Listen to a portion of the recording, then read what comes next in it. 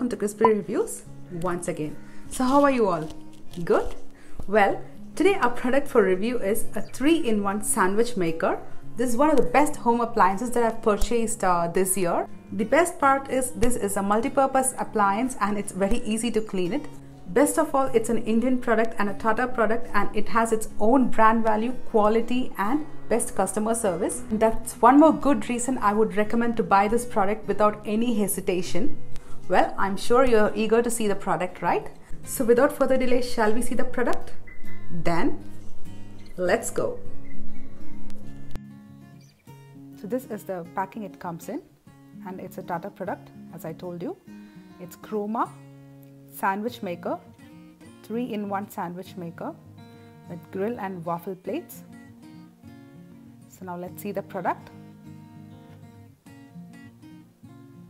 So this is our product, Croma 3-in-1 sandwich maker, and this part of it is steel, and this part is plastic, very good plastic actually, and we have two light LED indicators. Let's open the product. So this is a sandwich maker inside, the sandwich plate, and the Teflon coating is really good. And here, next is the grill plates. 2 grill plates you have for both the sides, and then the waffle plates. So today I'll be showing you a demo on making waffles.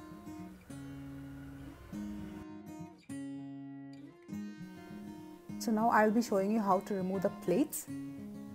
Here you have 2 buttons on both the sides. Let me give you a closer look.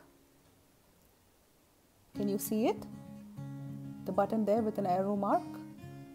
So that is the button you use to remove the plates. So what you do is you just have to press it down and it releases the plate. Just press it down. Okay, and the plates have come out easily. Just have to lift it out.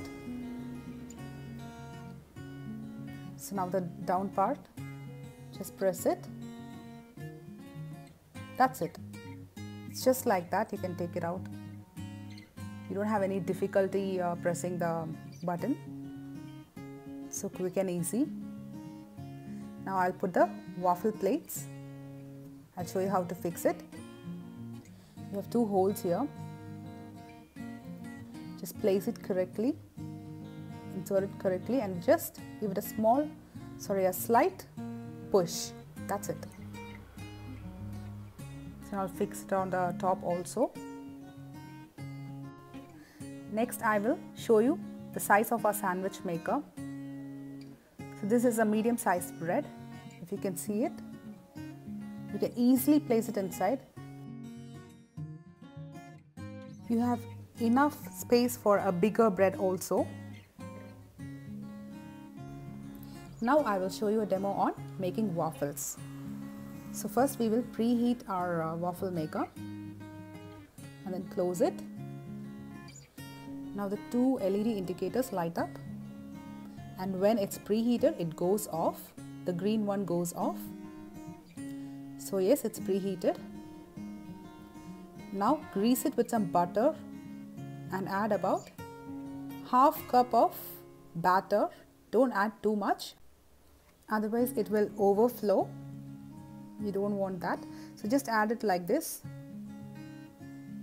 Just ½ cup will do. Don't forget to grease the plates. I've already greased the plates. Okay, so it's spread nicely. We will close the waffle maker and cook it for about 7 minutes. So after 7 to 8 minutes, we'll open and check it. See? Wow! Can you see it? So if you want it more crispier, you can cook it for another 2 to 3 minutes. I will show you the other side also. Can you see it? Our waffles is nicely cooked. If you want the recipe, check the link in the description box. So now our waffles is ready. Top it with some ice cream or any of your favorite topping, and you can also add some chocolate sauce to it. So enjoy making your waffles, sandwiches and grills. So coming up is the last minute tips.